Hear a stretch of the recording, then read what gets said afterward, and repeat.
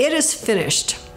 This is the profound last statement that was uttered by Jesus on the cross. How do we understand what this means? My God, why have you forsaken me? Conversations shared at the time of death carry an unparalleled weight. One says what really matters when the end is at hand.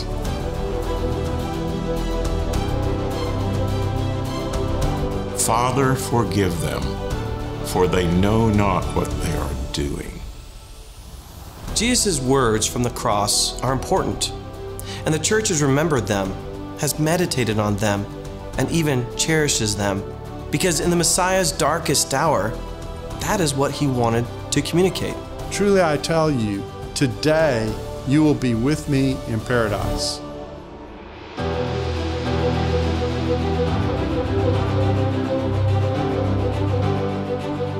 Not only are his final words important, but they occur in the middle of important events that give context and meaning to his words, his death, his mission, and meaning to our lives and faith.